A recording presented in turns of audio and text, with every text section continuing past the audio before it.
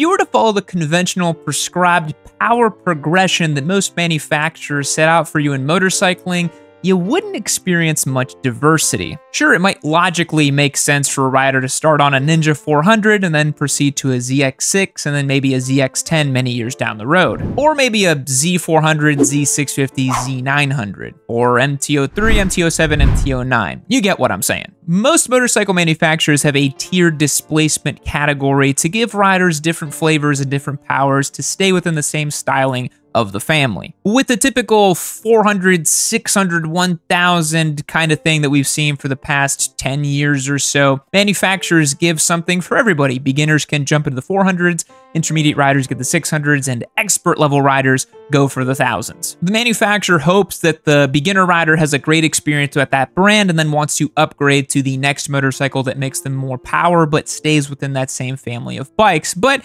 as anybody who's been riding for a long time knows, it's a little bit more complicated than this. You might want to upgrade to a bike that's more practical or maybe provides a totally different type of riding experience. Maybe you want a motorcycle that actually can go off-road a little bit versus your current street-biased beginner motorcycle. Or maybe you want a motorcycle that prioritizes a characterful, unique experience over just literally making more horsepower and torque. Or maybe you started off too big and now you want to go down the displacement ladder to learn a little bit more. So here's some ways you can make a worthwhile upgrade to your beginner motorcycle without just chasing more power. Look, most motorcyclists are eventually going to get to the point where they're going to want more than the 45 to 50 horsepower offered on tap from the vast majority of beginner motorcycles in the category today. Stuff like the Ninja 500, CF Moto 450 SS, all those sorts of motorcycles, for example. If you started on a small displacement sport bike and you love the fully fared look, and you want to commit to the sport bike life,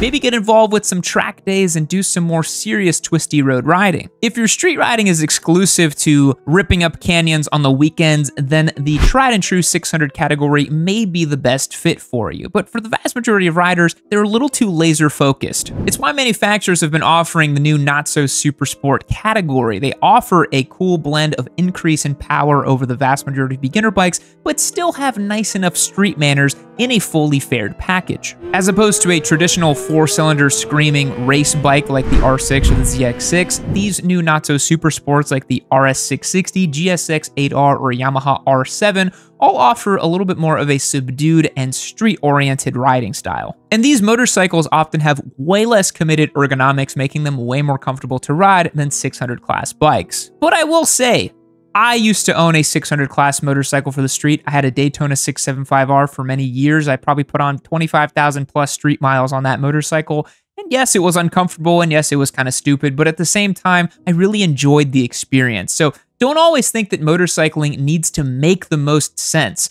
You're riding a motorcycle, it already doesn't make a lot of sense. But if you are thinking about doing something practical and usable and brand new, then the not-so-supersport category does have a lot more options. And the best news is, if you're a beginner rider, you're not really going to notice the difference too much over a super sport styled race bike and these new not-so-supersport motorcycles. You'll definitely notice them ergonomically, but you're not that in tune yet, so it's not a big deal. And trust me, all of these new not-so-supersport bikes are going to feel way faster than your current beginner bike. They make twice the horsepower in a lot of cases. So let's talk about naked bikes a little bit. Maybe you had a fully fared bike and you want to transition to a naked motorcycles. They offer a lot of the same benefits that I mentioned of the not-so-supersport bikes, being in a more comfortable package and being a little bit easier to work on because they don't have fairings. And I think they look really cool. Some of my favorite motorcycles are naked bikes. The tried and true SV650, the newish MTO7s, the Trident 660. There's lots of great motorcycles in this category right now. A bike that makes 70 to 80 horsepower is pretty great for the street. It gives you enough to play with, but not too much that you get in over your head. And for me personally, for the last 7 years or so, I haven't owned anything as a street bike that makes anywhere over 100 horsepower. My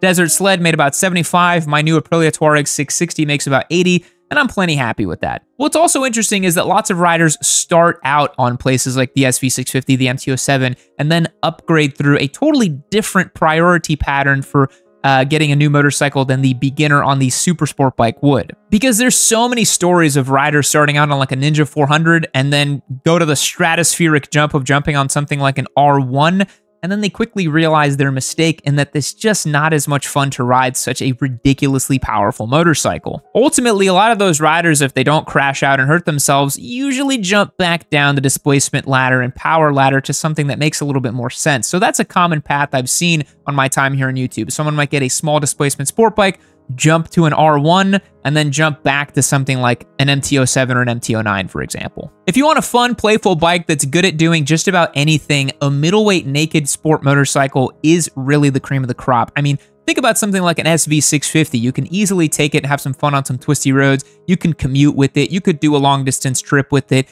Bikes like in this category just make a lot of sense for a vast majority of riders. But a lot of them would require getting a windscreen, maybe handguards, and that leads us to our next category of upgrading, going for a more touring-oriented motorcycle. When you're thinking about upgrading your bike, a lot of times you're thinking about quality of life upgrades. And while you can add luggage and different windshields and bark busters and heated grips and tank bags and whatever else to your current naked bike or sport bike, a lot of times it is just simply easier and more fun, let's be honest, to get a new motorcycle that's already better at those things than modifying your current bike. Take it from me, I modified a Scrambler to do all kinds of stuff. It is a lot easier to just buy the bike from the factory that's designed to do the job. So if you find yourself on your beginner motorcycle doing really long days in the saddle, enjoying yourself on long multi-day trips, you might be interested in getting a more touring-oriented motorcycle. Maybe you don't chase power necessarily, you just get something that's a little bit better for that. What's fun about that is, let's say you started on a Ninja 400, just my example that I keep using in today's video,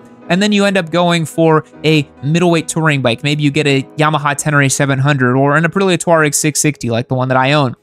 Those bikes will make more power than your Ninja 400 and will be more exciting to ride from that perspective. But they can also do a whole lot more other things. They're more interesting to ride and provide a brand new, novel experience for you to try out. For a lot of riders who have been up and down the power progression ladder, they usually end up on something practical and simple and playful enough to ride around on the daily. I mean, look at yours truly. A Tuareg 660 is my personal motorcycle. 80 horsepower, adventure touring. It just does everything I need it to do, and I'm not that concerned about it. Other examples would include the venerable Versys 650 that Ari Henning lovingly owns over off Revzilla. I mean, you see this clear pattern where people tend to this very simple, economical, practical motorcycle that can do a lot of things. And if your motorcycle is comfortable to ride, you're gonna wanna ride it more and you'll be able to experience more. So sometimes upgrading your motorcycle is about prioritizing the experience, not necessarily just power. Folks, I've given away over 53 motorcycles, valued at over $500,000 in my time doing this whole crazy YouTube rigmarole thing. And this Ninja 500 SE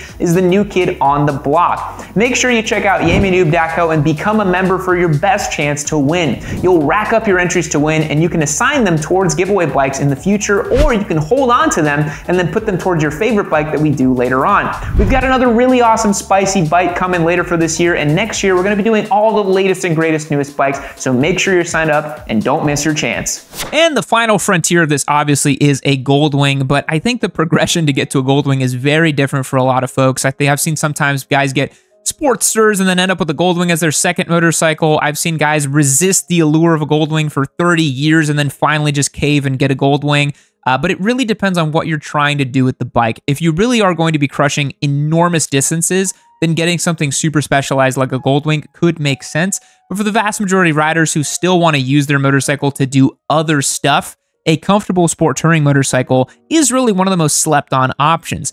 You look at bikes like the Suzuki V-Stroms, the Triumph Tigers. I mean, there's so many great motorcycles in this category that make a lot of sense for riders. And that power progression and that upgrading ladder sometimes isn't as clear for people, and it can take people a little bit of time to come around to the idea. I mean, I thought adventure bikes were very dorky for a long time until I really understood what they could do.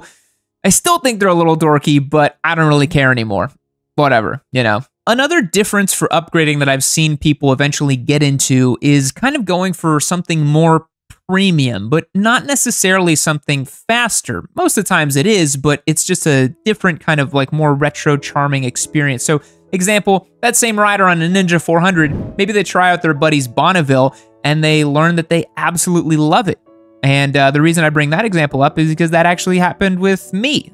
2 years into my riding experience, I had an R3 and a Daytona 675. I got the chance to ride a Ducati Scrambler. And I cannot explain to you guys how much I enjoyed the experience of riding the Scrambler so much that I eventually bought one myself because I just thought it was so cool and charming and unique. So sometimes when you upgrade, really you're just going to get a motorcycle that maybe has more character or pizzazz or charm. And the Triumph Bonnevilles are a great example. They're a more substantial, more expensive, more torquey motorcycle. I'd wager to say that's about as fast as a Ninja 500 in a straight line, but it's for the guy or gal who maybe is a little bit older and hasn't really thought about the fact that they just want to go as fast as possible and climb this power progression ladder, but rather would like something that just exudes a little bit more style, is a little bit more handsome, and maybe a little bit more mature in its execution. I think a lot of riders would even make this case coming from like a Suzuki to an Aprilia, or maybe you're coming from a Kawasaki to a Harley Davidson, or maybe you're just, you know, like I was, coming from a Daytona, spent a couple years off the bike, back to a Scrambler. I mean, it really can vary quite a bit. And sometimes as well, you can end up being in a situation where you're moving quite laterally. You know, you could see it as an upgrade because you want a different bike and a different experience.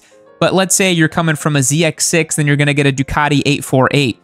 Those motorcycles are very close in performance and very close in what they're designed to do, but they're going to provide a very different experience. So don't think that every motorcycle you're going to work through has to be better than the one before it. It could just simply be different, and you just want to try something new. Another interesting progression that I've seen with riders is adding to the stable. Now, I know that not everyone is fortunate enough to own multiple motorcycles, and it's why a lot of us make do with just one ADV bike or one sport touring bike or one naked bike, and we kind of just do everything with it. But a progression I've seen as well is people get a beginner bike, they keep that beginner bike because it can be a commuter or do whatever, and then they add another motorcycle to the stable. Oftentimes, it's a motorcycle that's more specialized. Maybe it's a dual sport or an enduro motorcycle. Maybe it's a track-specific bike that is not registered for the road. And sometimes those upgrades can look very different and maybe not be as clear as you would think just because somebody is actually trying to do something very specific with that second bike. So honestly, no matter how you slice it, the power progression ladder by motorcycle manufacturers is a bit of a myth. There's very few riders that are gonna go MT-03, MT-07, MT-09, MT-10. Really what these manufacturers are trying to do is just offer a wide variety of power for different riders to maybe jump into the brand as an access point. You know, from the manufacturer's perspective, if you keep the kind of blade of availability of riders more open, more people can come into the brand at more entry points, right? You can have people at the top end trying to get an MT-10, but all the way down to the bottom end to get an MT-03 as well, too. This is something Triumph's been doing for years, expanding their range. They got stuff like the Speed 400s, the Trident 660s, the Street Triples, and the Speed Triple 1200s. I mean, now that they've really expanded who can come into the Triumph brand at whatever point. You've seen this with the Aprilia and the RS457 as well. But I think it makes a lot of sense for the manufacturers to try to continue to keep people in the family if possible. But motorcycle riders are not all cut from the same cloth. Some of us are looking for something more comfortable. Some of us want dual sport capabilities. Some of us want adventure bikes. Some of us don't really care about power. Some of us went too far in the power and came back. So I'd love to hear from you about your power progression journey. Where did you start on? What bike did you get? Did you go back in the ladder? Did you change your path along the way? And where are you today versus where you started? Because for me personally, when I started out riding, I had a Yamaha R3. All I cared about was sport bikes. And now, 10 years down the road, I have an adventure bike, and my palette has become much wider and much more varied. So, guys, I appreciate you checking out today's video on power progressions in motorcycling. I hope you learned something. I hope you could reflect a little bit on your own riding experience, and I hope you have a great day. Thank you so much for watching today's video. I'll catch you guys in the next one. See you later. Wake up! You're dreaming! You're dreaming! Wake up! Wake up!